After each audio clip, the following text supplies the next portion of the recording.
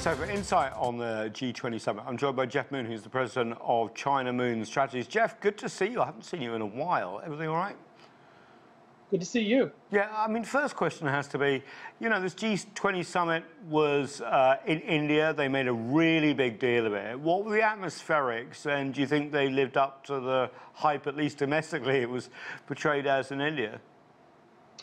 Well, the most important thing to remember about the atmospherics is that this is a consensus organization. Right. So everyone agrees or nobody agrees, and not everybody gets everything that they want.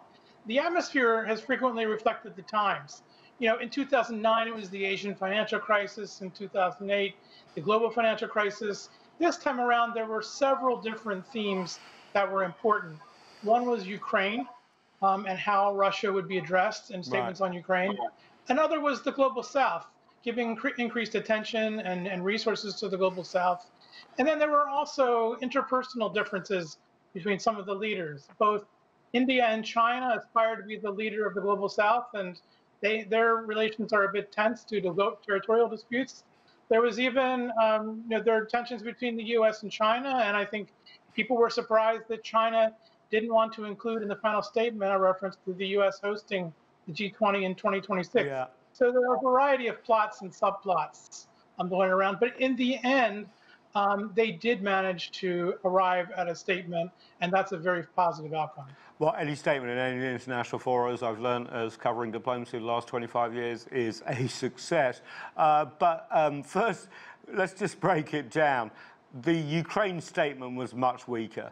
Was that basically US giving way to host India, who, let's face it, has been very neutral about this, close ties with Russia, and basically saying, okay, in the benefit of consensus and wanting closer ties with India, we're going to give a pass? Well, again, it's a consensus organization. I think that the lesson here is that you probably can't let the perfect be the enemy of the good. Yeah. Ukraine says it's not good, though. It's really interesting. I mean, they were like, this is not good. And it's really interesting at this pivotal moment that the US would seem to be happy to a dilution of language because it wants to please, on a more strategic level, obviously, India. It just really struck me as like, they shrugged, but this is the sort of thing they fight tooth and nail for every diplomatic summit at the moment, and they kind of went, meh.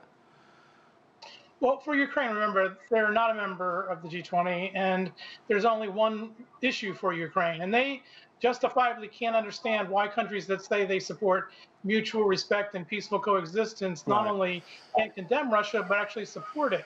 And then, as you implied, there are several themes here. One is the Russian invasion. Another is promoting the G20 as a venue for informal dialogue on economic and financial issues.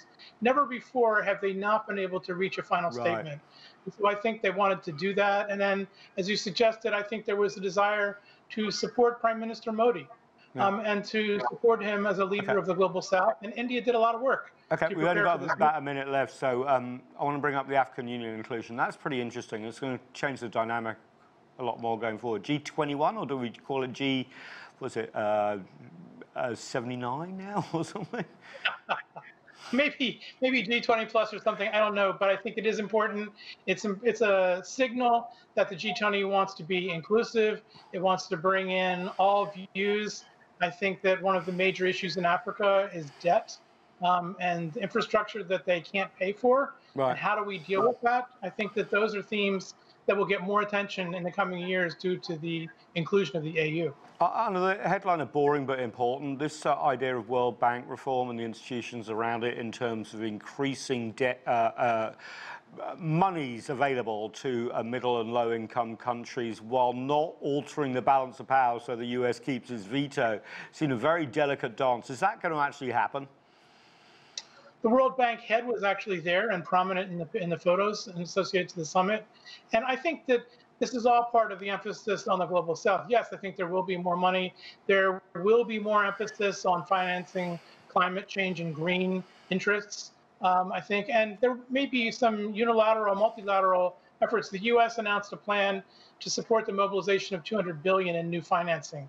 So there could be other efforts along those lines. So this is part of pressuring, I think, the G20 to get to the right result. Well, we'll see. Still ahead. Thanks so much, Jeff.